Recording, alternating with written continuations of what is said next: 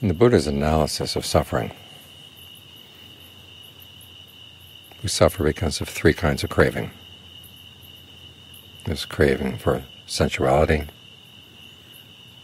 craving for becoming, craving for non-becoming. In every case, the Buddha says these kinds of craving lead to more becoming.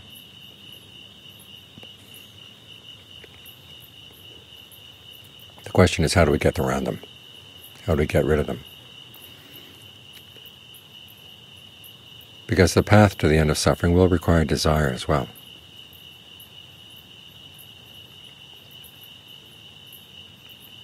We've got the added problem that you would think that craving for non-becoming would help get rid of becoming. But you remember that becoming is basically taking an identity in a world of experience. And the craving for non-becoming thinks in terms of identities and worlds of experience, wanting to destroy them.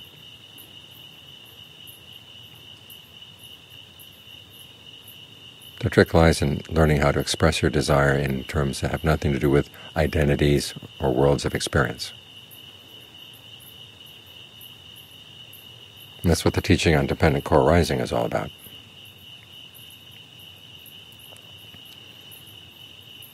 We look at the raw materials that lead up to becoming and try to get to them before they take on an identity as a world of experience or as an identity of you, who you are.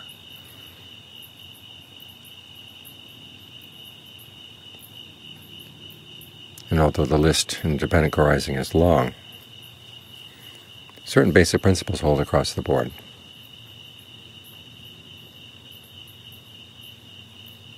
And the number one principle is just that. You don't ask who is doing the actions in dependent core rising, or you don't ask where they're happening. In fact, the process of dependent core rising, the different factors in there, are meant to show you how your whole idea of an identity comes about, how your idea of a world comes about.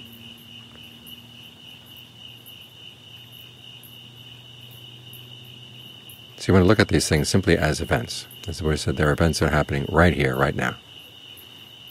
They condition one another right here, right now. In some cases, the conditioning is immediate. X happens and Y happens immediately. When X stops, Y stops. In other cases, the condition is over time. But the Buddha never talks about how long the time he's talking about. Could be just a couple instances. Could be a couple lifetimes. That's not the issue, because once you start thinking in how long it's going to be, you start thinking in terms of the world. And that's the number one way of making sure you deal with dependent core rising. You've got to make sure you don't think in terms of worlds, you don't think in terms of identities. Just phenomena happening, conditioning one another, right here, immediately present to your experience. You don't have to think of anything hiding behind the phenomena, because that starts you thinking in terms of identities and worlds all over again.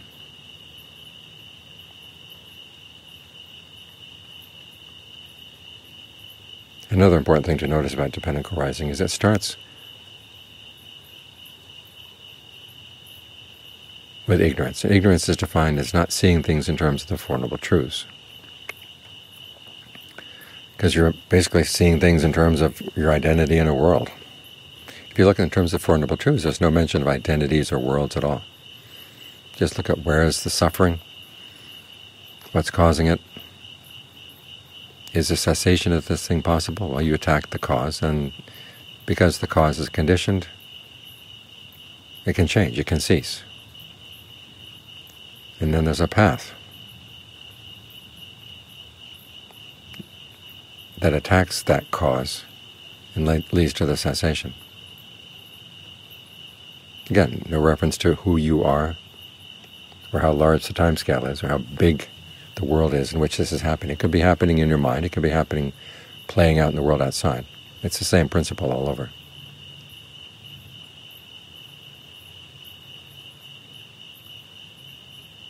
As the Buddha said, with all the different factors in dependent co-arising, you bring this type of analysis to any of the factors prior to clinging.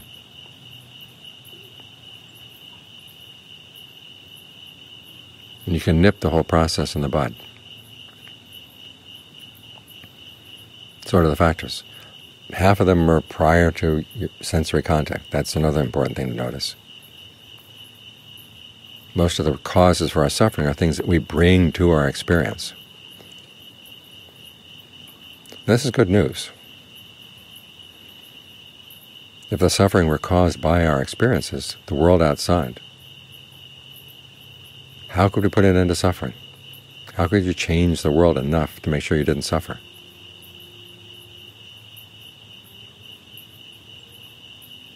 You look at people who tried to make big changes in the world that way,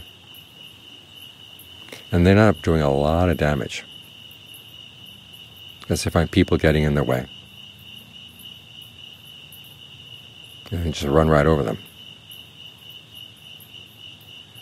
It was the Buddha's insight that even though he was born in the noble warrior class, which tended to see problems in that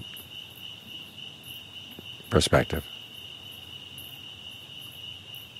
he said, no, the real problem is inside. He said, the arrow is in the heart. So you have to turn and pluck the arrow out. What this means is look at the way in which you approach experience, and if you approach it with knowledge, in other words, seeing all the things leading up to sensory contact in terms of the Four Noble Truths, you're not going to have to suffer, because you're not going to be giving rise to the craving that causes more becoming. So what have you got? Starting with ignorance. Ignorance conditions fabrications. These can be bodily fabrication, the breath, verbal fabrication, the way you talk to yourself, mental fabrication, perceptions and feelings. That's on the immediate level as you're sitting here meditating. But then there's also the bodily, verbal, and mental fabrication that creates karma going on to new births. Same principle operating on a larger time scale. But the important thing is you can see the larger factors right here. After all, if you're going to move your body, you have to breathe. If you're going to speak, you have to talk to yourself first. And if you're going to think, you've got to use perceptions and feelings. So this illustrates an important principle here, that the patterns of causality on the large scale are the same as on the small scale, and you can watch them on the small scale right here as you meditate. For instance, while we're focused on the breath right here, we got all three forms of fabrication. We can choose to approach them with ignorance, or we can choose to approach them with knowledge. With ignorance, we're saying, here I am trying to meditate, and you judge how good a person you are by how well the meditation is going.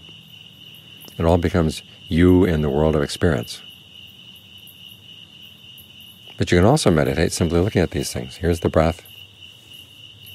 Here are these processes in the mind, direct to thought and evaluation. And there are perceptions that hold you with the breath, and there are the feelings that come as you stay with the breath or don't stay with the breath. Feelings of pleasure or feelings of dis-ease. But you can convert them to more feelings of pleasure if you get the right perceptions.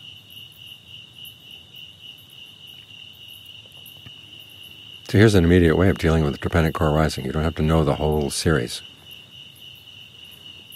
Just focus on what you're doing right now and put your sense of self out of the way. Put your ideas of world, in other words, how you compare with other people, what you're going to do after you leave the meditation, put all that aside.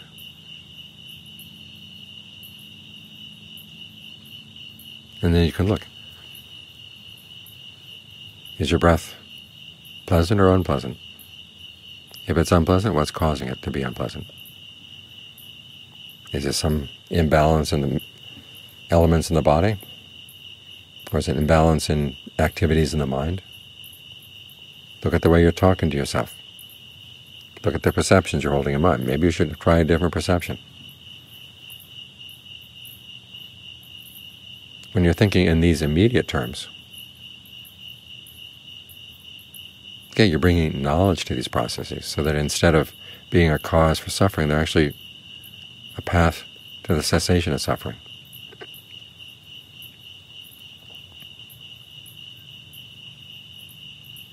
And then these fabrications in turn will affect your consciousness. Your consciousness will affect name and form. Name and form is basically the five aggregates. And those are right here too.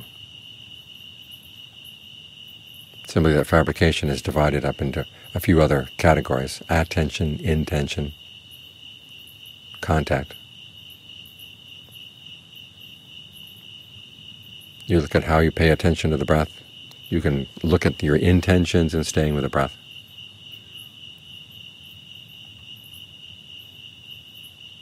You look at how your perceptions and your attention and your intentions all play off one another.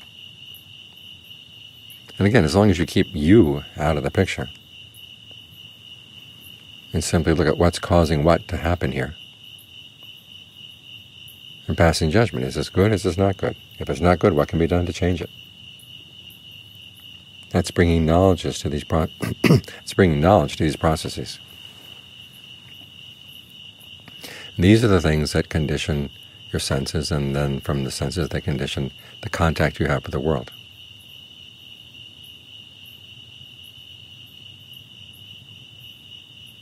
Now the pattern of the dependent co-arising goes on from there. From the contact there's feeling, from feeling there's craving, craving there's clinging, from clinging there's becoming.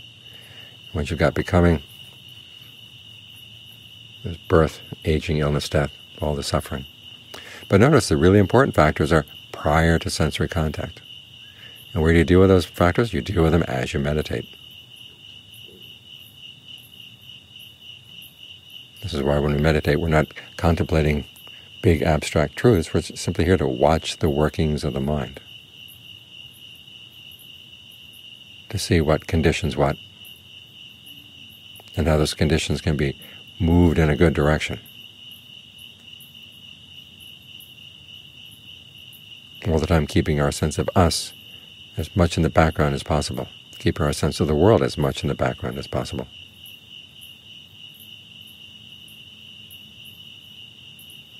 That's when you're turning these factors of dependent co-arising from conditions for suffering into factors of the path. So you still got desire. It's not like you pretend that you don't want to come to the end of the path. You don't want to put an end to suffering. You don't want to put an end to the different forms of craving. I was listening the other night to somebody saying just that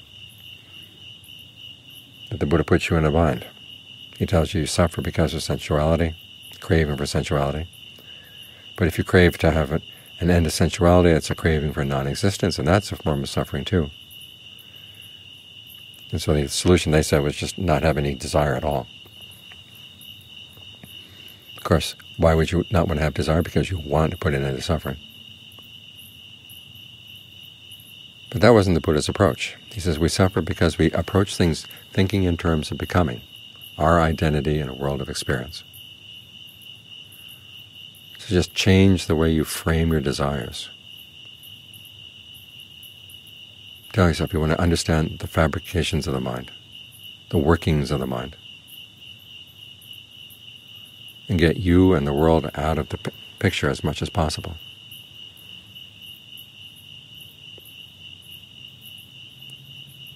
And that kind of desire gives results.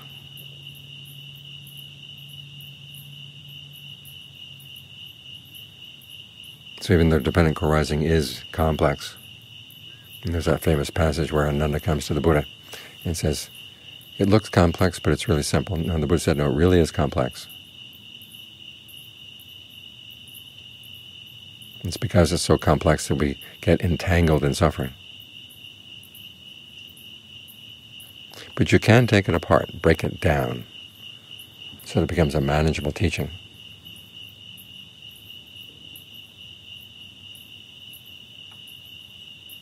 And the Buddha's primary way of doing this is focusing on the breath, seeing the breath as bodily fabrication, seeing the events in the mind as mental fabrication, engaging in verbal fabrication with as little you in there as possible.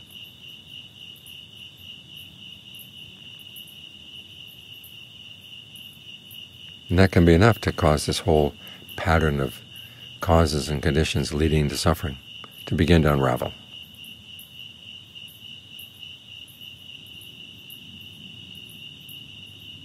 So keep your focus right here. Keep the way you frame the issues right here.